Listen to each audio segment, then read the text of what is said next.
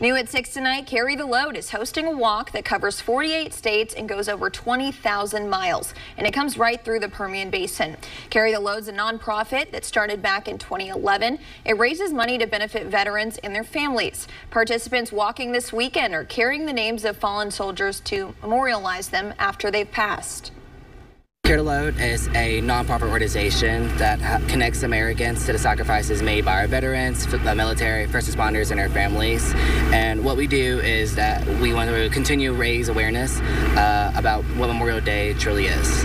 And by doing so, we have a national relay that spans over 20,000 miles and 48 states where we connect with communities like Odessa.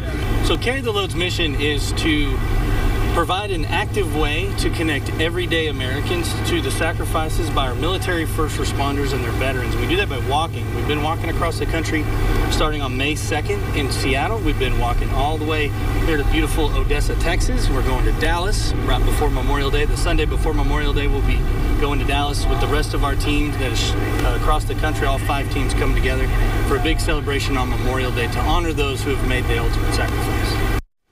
Across the country, they have 5 legs. The walk ends in Dallas right before Memorial Day, where all 5 teams will meet up.